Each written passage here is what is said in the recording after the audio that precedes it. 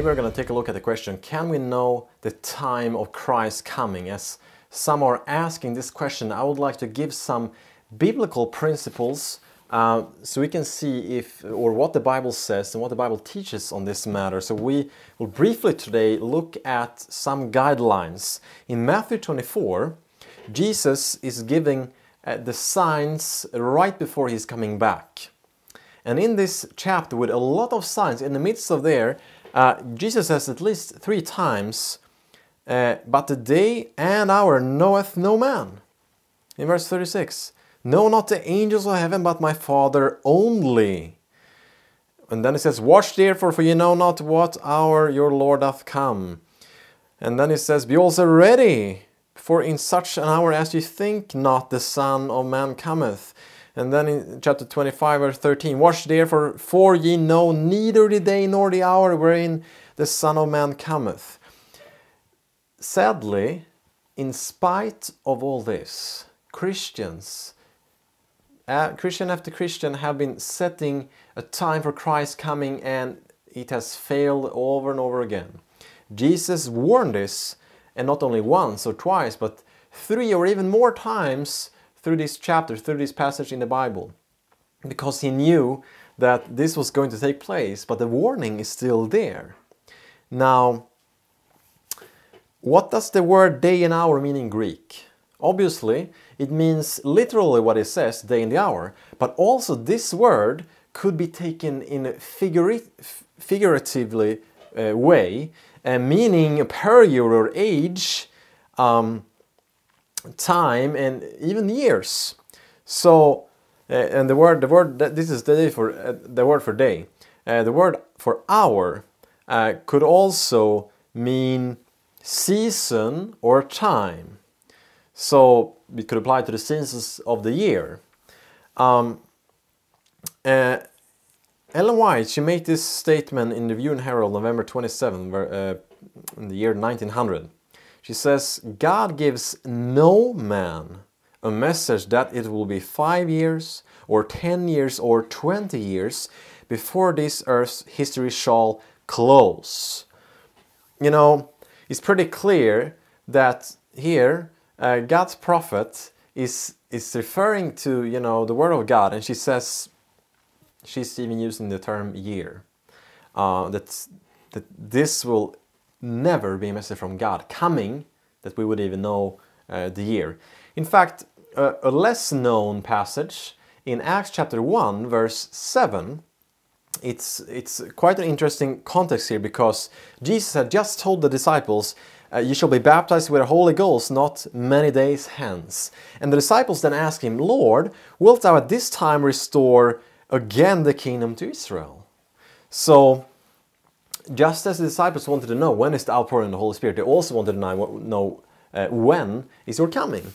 And Christ's answer in Acts chapter 1 verse 7 is this: it is not for you to know the times or seasons which the Father hath put in his own power. The same as he said in Matthew 24, only the Father knows this. So now it's extending even in the literal language to times and seasons. This is not for us to know. And in fact, Ellen White, she comments on this, and she has a whole sermon about this called It's Not For You To Know Times and the Seasons, or something similar. And so she's talking about this, and many interesting points in this sermon. We don't have the time, unfortunately, to go through all of them, but she says the times and seasons God hath put in his own power. And why has not God given us this knowledge? Because we would not make a right use of it if he did. A condition of things would result from this knowledge among our people that would greatly retard the work of God in preparing a people to stand in the great day that is to come. So in other words, we will not make good use of it if we were to know it. So this is why God has been withholding this from us. And she goes on to say, we are not to be engrossed with speculations in regard to the times and the seasons which God has not revealed. Jesus has told his disciples to watch, but not for definite time. They were to watch for the signs. She goes on to say his followers are to be in the position of those who are listening for the orders of their captain.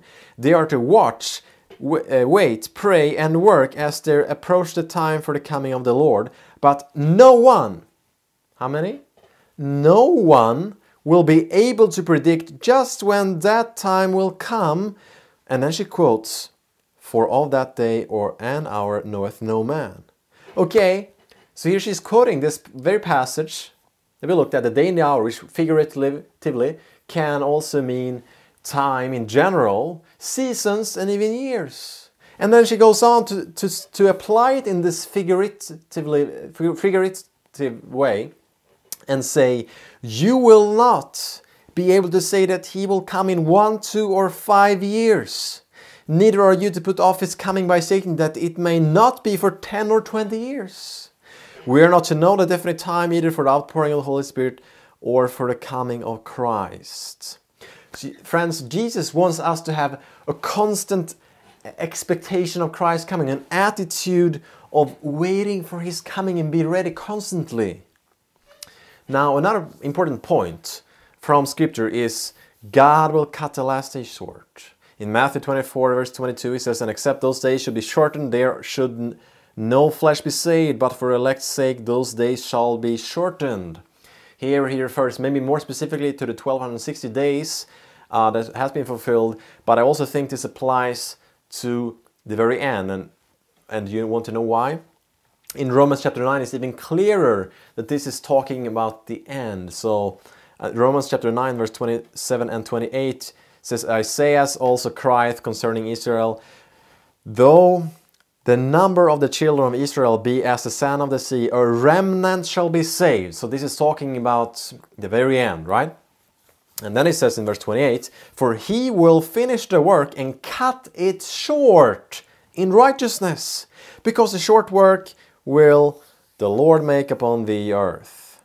So if God says, I'm gonna cut the work short in the very end, as I'm gonna gather a remnant, I'm gonna cut it short, can we trust it or not? We can, friends. We can trust God's word. Now, also, we can learn from Scripture, from Revelation chapter 10, verse 6, that there is not going to be any more prophetic time after the last period that was fulfilled in 1844, the 2,300 days. Now, the verse says this, "And swear by him," verse 6, "that liveth forever and ever, who created heaven and the things that therein are, and the earth and the things that therein are, and the sea and the things which are therein, that there should be time no longer." Now, this is not referring to time in general. If you study this chapter 10, you will understand that this is talking about when a time of judgment started. That was in 1844.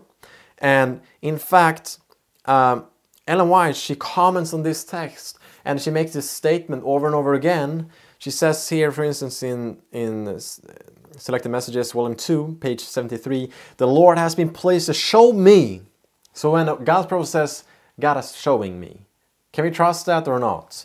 Friends, we can. She says, "The Lord has been pleased to show me that there would be no definite time in the message given of God since 1844. With other words, we cannot trace any definite time in regards to prophecy. She continues to say in manuscript releases, "I was shown that we should not have another definite time to proclaim to the people." Okay. And then in another statement, where actually this is the same, a few pages later, she says this, "Ever since 1844, I have borne my testimony that we were now in a period of time in which we are to take heed to ourselves, lest our hearts be overcharged with surfeiting and drunkenness and cares of this life, and so that they come upon us unawares. Our position has been one of waiting and watching with no time proclamation to intervene." What did you say? No time proclamation to intervene between the close of the prophetic periods in 1844. The close of prophetic periods in 1844 and the time of our Lord's coming. With other words, nothing. "We do not know the day nor the hour or when the definite time is. and yet the prophetic reckoning shows us that Christ is at the door. When Sister White talks about definite time, it also includes the year. We see that if you study what she says about this, you will find that. In fact, we read this as the first quote here, the longer quote from the Review and Herald. She talked about definite time, and then she mentioned also the years. So knowing the definite time of Christ's coming also include the years. So she says we cannot know this. The Bible states so, and she quotes, when Christ says the day and the hour, because this is not only a literal meaning, it's a figurative way of speaking, as the Greek implies also is possible. Now, something that's important to consider when a message is given, because there are several so-called prophecies and new light out there. And now some people say Christ will come back in 2022. Christ will come back in 2030. Christ will come back in 2031. All of these, they are pointing to Sister White. They're pointing to the Bible. This is what they're basing the belief upon. And friends, not all of these three can be correct. We know that. That's quite logical. Now, let's face it. We have already seen quite clearly that the Bible states we cannot know times and seasons, the day and the year. So what are we to know? When He is near. We have all the signs. Now, there are no prophecy in the Word of God, or perhaps at least we could say this is one of the few, that has so many signs connected to it, Christ's second coming. So, if this is true, why would God also give a time? Now, we need to ask some questions when looking at such theories. One important thing is to look at the fruits. The fruits of these people, the fruits of the teachings. And if you look at the fruits of the teachings of time proclamation in the past, all of them are bad. People are losing faith. People start doubting and leave the church and get so excited about this one prophecy that everything is centered around it. And then a big disappointment, and people just leave the faith and lose hope. So we have to ask, is Christ in the center? Do these people have godly lives? Do they have Christ in the center of the sermons?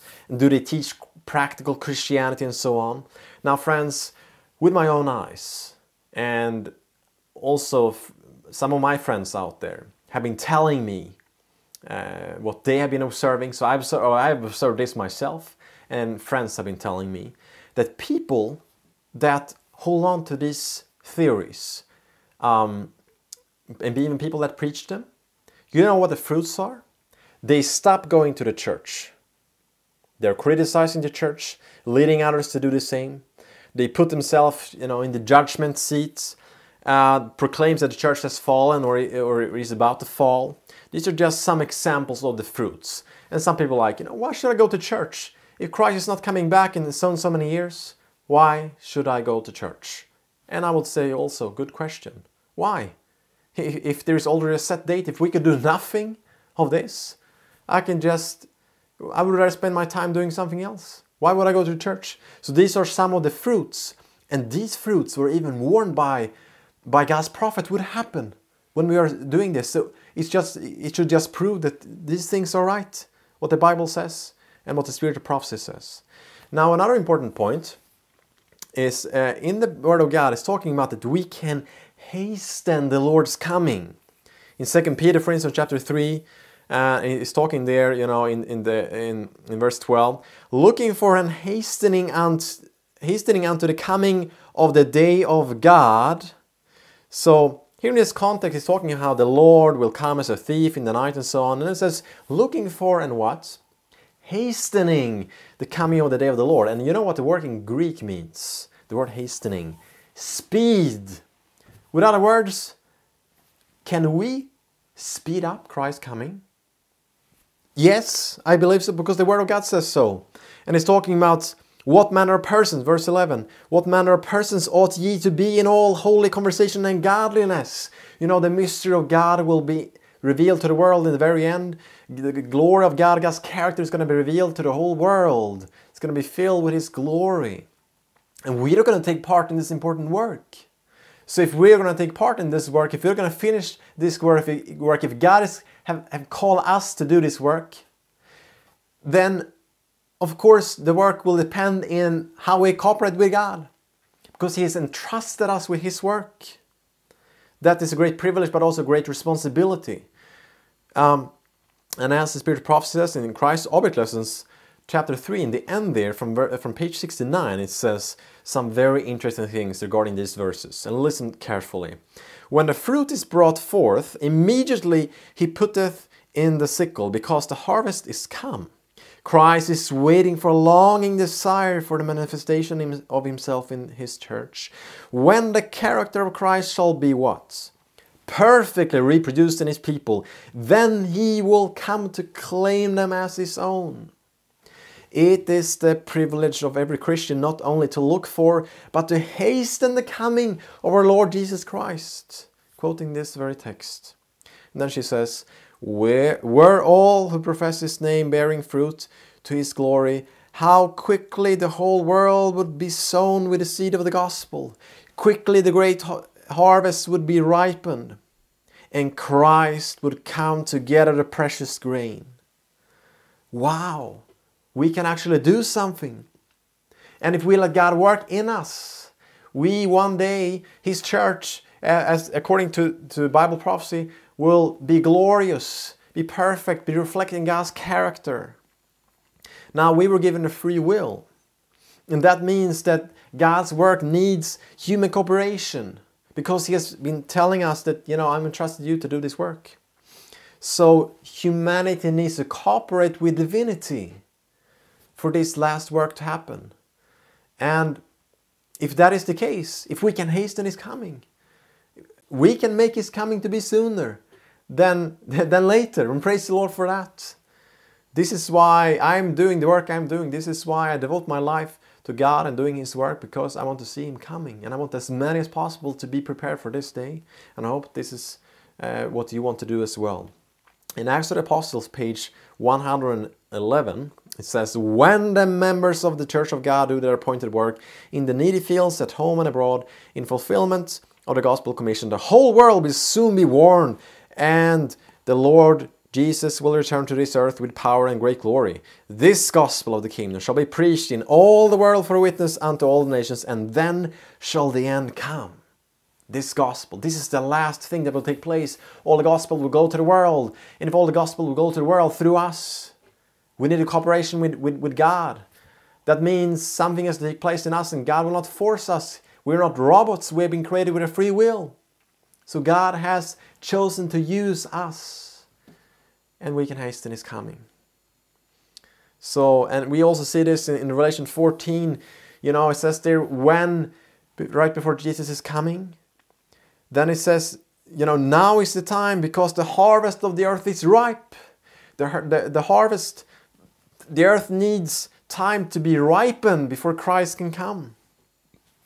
Another important point is, Ellen White, she speaks against, we have been already seeing that, but there are dozens upon dozens of quotes where she speaks about time setting again and again, and she's so perplexed because people don't listen to her.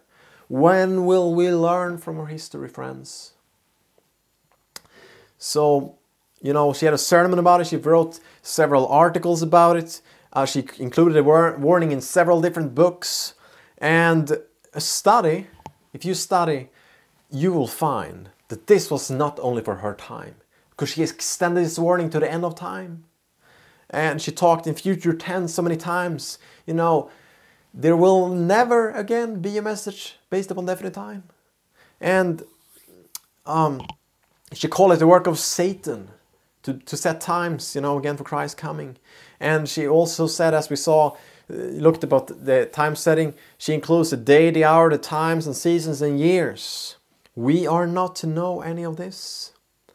So only we're to know when the time is near. This is what we are to know. That's why we have so many signs. And we need to study, in order to understand these things. I hope already have been seeing that this is quite clear, but I'm going to give you some more details, some more reasons. And as Ellen White says, the testimonies themselves, in other words, her writings themselves, will be the key that will explain the messages given as Scripture is explained by Scripture. We have to compare her writings, not say, okay, let's see, what does she mean here, and then make a fanciful human explanation, like some do. And this is how we get to these theories. If you let her writings explain themselves, just as Scripture is to be explained by Scripture, we will be safe. That's the only way we will be safe. Because she warned this. She says, there will be those once united with us in the faith who will search for new strange doctrines, for something odd and sensational to present to the people. They will bring in all conceivable fallacies and will present them as coming from Mrs. White, that they may beguile souls. This is serious, friends. And people are using statements of her, you know, how the old earth is and so on. And that she made statements that were, you know, definite. The earth was exactly this old at this time. Using, for instance, the 4,000 years. When she talks about the 6,000 years, sometimes she says, now the earth has been standing for 6,000 years, about 6,000 years, nearly, or almost, or even one time at least she says more than 6,000 years. So, and in fact, in the same book, she says one time for 6,000 years and nearly 6,000 years. Now, regarding the 4,000 years, I do believe that this earth is going to stand about 6,000 years, as if we studied the Spirit prophecy. But I also do believe that we are not to know the exact time, as we've been looking at.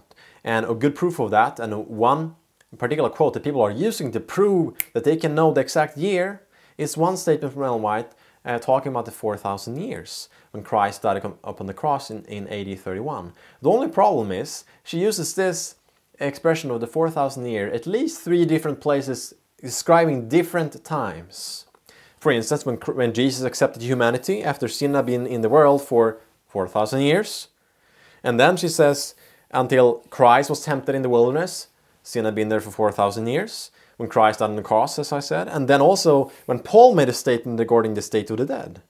So it is easy to understand what she meant and what she did not mean when you let the testimonies be the key to understand her writings, as she said we are to do, not make fanciful explanations of a few quotes. Now, another point is time prophecies don't have signs, or if they do, very, very few. To give some more details to the prophecy. But this is an important one. Why did God give so many signs? If He at the end of time would lead people to give people a time prophecy that gives the very year and the season of His coming. That doesn't make sense at all. And as I said, this has a lot of signs. Take for instance the 2,300 day prophecy. This did not have any signs. But if you calculate the time from when the beginning, it gives details from the beginning, and then we know when it starts and when it's going to end. But comparing with Christ's second coming, it has so many signs. This is the difference. So if you compare the prophecy of the second coming with His first coming, there was no time prophecy reaching to His first coming, but it was a lot of signs. And again, in the second coming, the prophecy for that has a lot of signs, and again, no time prophecy, no set time. And why she says in Desire of Ages, page 634, after He had given the signs of His coming, Christ said, when ye see these things come to pass, know ye that the kingdom of God is nigh at hand. Take ye heed, watch and pray. So Christ's disciples were given warning of the destruction of Jerusalem. Those who watched for the sign of the coming ruin and fled from the city escaped the destruction. So now we are given warning of Christ's second coming and of the destruction to fall upon the world. Those who heed the warning will be saved. So basically, the signs are there for us to see, okay, now we are near. Now we have been warned. Now we can prepare ourselves for this. This is how the people got saved out of the destruction of Jerusalem, because when Christ, when in Matthew chapter 24, he answered 2 questions from the disciple. disciples when it was going to come again, the signs for his coming, but also regarding the destruction of Jerusalem. So looking back at the destruction of Jerusalem, there were no time prophecy reaching there, but they had the signs. And again, from the same chapter, we have the same signs for his second coming. There's no time prophecy, but we have the signs, and this is what the prophet says, those who heed the warning will be saved. Those who watch for the sign. So this is what it will mean for us too in the end. We need to watch for the signs. This is why they are there. This is why we have them. If there would be time, a time prophecy, we wouldn't have the signs. We wouldn't need the signs if God would have revealed it to his people in the end. Now the last principle I want to bring up is new light never contradicts established truth. Since the church was established, the pioneers were establishing pillars of the faith. They were establishing doctrines. And Spirit Prophecy, you can study it for yourself in Testimonies Volume 5. I will only read the beginning of it, but she says this from page 292. She says, God has not passed his people by and chosen one solitary man here and another there as the only ones worthy to be entrusted with his truth. He does not give one man new light contrary to the established faith of the body. So, the established faith of the body, we need to take a look at what was it when she wrote this. And she says new light will not be contrary to it. Okay, in the fundamental beliefs in 1872, at this time, it says this in the introduction. As Seventh-day Adventists, we desire simply that our position shall be understood. And we are the more solicitous for this because there are many who call themselves Adventists who hold views which we can have no sympathy, some of which we think are subversive of the plainest and most important principles set forth in the Word of God. So the reason why they established doctrines was because there were people calling themselves Adventists, coming with crazy ideas that went against simple truth from the Word of God. The plainest, it says. And then they will list some examples of these plain teachings that they hold. It says, as compared with other Adventists, Seventh-day Adventists differ from one class in believing in the unconscious state of the dead and the final destruction of the unrepentant wicked. Another, in believing in the perpetuity of the law of God, and so on. And then is saying, and in setting no time for the Advent to occur. From all, in the observance of the seventh day of the week as the Sabbath of the Lord, and in many applications of the prophetic scriptures, with these remarks we ask the attention of the reader to the following propositions, which aim to be a concise statement of the more prominent features of our faith. So, with this in background, we can also go to the 1889 revised fundamental beliefs. And in the beginning there it says, the following propositions may be taken as a summary of the principal features of their religious faith. Upon there is, so far as we know, entire anonymity throughout the body. This simply means that, the members of the body, members of the church, were not opposing this. I mean, it's a general agreement. And in fact, we saw that Ellen White certainly agreed with it. And also here, if she would disagree, they would not have been writing something like this. I mean, the prophet of God, if she would disagree with it. But she has been plain, as we have seen already in statements. Now, to the fundamental belief, number 9, it says, and it's the same in both versions, by the way, that the mistake of Adventists in 1844 pertained to the nature of the event then to transpire, not to the time, that no prophetic period is given to reach to the second advent, but that the longest one, the 2,300 days of Daniel 8:14, terminated in 1844 and brought us to an event called the cleansing of the sanctuary. So, no prophetic period is given to reach the second advent. This was the established faith of the body. And she says new light will not contradict it. In 1888 she affirmed this belief by saying, our position has been one of waiting and watching with no time proclamation to intervene between the close of prophetic periods in 1844 and the time of our Lord's coming. Very plain. Now, if you're still unsure, if we really believed in this earlier, as an established belief, as a pillar, you can just look at the name. Seventh-day Adventists. We are people waiting for the advent of Christ. This is how we came together. It started with a mistake regarding setting a time for Christ's coming. But this was even prophesied in Scripture. So, with this in mind, we cannot go against this pillar of our faith, the second coming, which is established, which is supported by the Word of God and His prophets to the end time. So, these pillars of faith was established with much prayer among the pioneers, studying the Word of God. And as they were studying, also God will give Ellen White visions. And in particular regarding the second coming, she says, God has been showing me this, we read earlier. So this is something that God has been showing God's prophet. Who dares to go against it? It's so plain. It's impossible to misunderstand that we have once believed in this, had a firm belief in it. And also that she says, future tense, we'll never be able to know.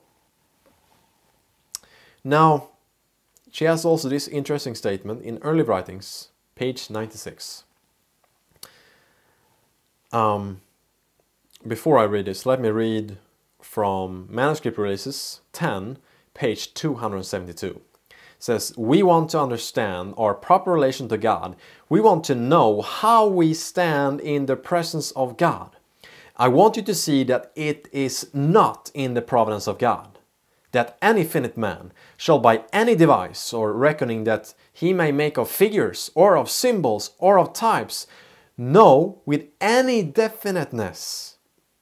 In other words, nothing, not certain definiteness, not, a certain kind, but know with any definiteness in regard to the very period of the Lord's coming. And we saw that she included the years, the day, the hour. We're not to know any of this. Then what shall we know, she says? We are to study the signs which show that He is at the door. We may be waiting, but not in idle expectancy, saying, I will not plant a tree because the Lord is coming. I will not do this work in building a meeting house for the people to assemble to worship God because the Lord is coming. No, if the Lord is coming, we want to work with the more diligence to uphold and to gather the Lord's sheep and to bring them into the fold. Isn't this what Christ said in John chapter 10?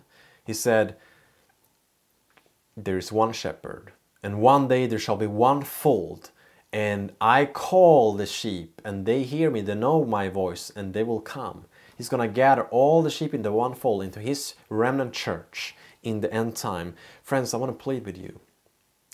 Instead of trying to make up new fanciful theories, as she's been warning for so plainly, we cannot, by making up any, putting together figures or any symbols to know of any definiteness of His coming. Instead of doing this, we're to get ready. And we're to look at the signs and know that He's at the door. And we have a prophetic message to reach the world with, the three angels' messages. Call people out of Babylon into His remnant church. And then, why then? It saddens my heart to see that people are spending so much time to proclaim that Jesus is coming in this and this year. Now, Ellen White, she says in Early Writings, page 96, truth is straight, plain, clear, and stands out boldly in its own defense. But it is not so with error. It is so whining and twisting that it needs a multitude of words to explain it in its crooked form. Now, some of these theories I've been taking a look at, and they are indeed so whining and twisting and using a multitude of words as it is described here, spending hours and hours and hours, many hours in video or many words to describe how we have the right to, or how we can know the definiteness of Christ coming.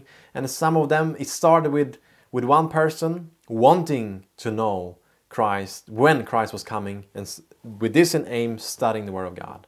Of course, he will come up with something, but God's prophet says plainly, we are not to know this by putting together any kinds of figures or symbols. We're not to know of any definiteness the Lord's coming, which includes the year, the day, the hour, the season. The word is clear. And now, as we've been looking at this, I wanted to consider Winston Churchill's words that is so true. He said, "You must look at the facts because they look at you. If you don't look at the facts in the face, they have a way of stabbing you in the back." Friends, are you looking at the facts?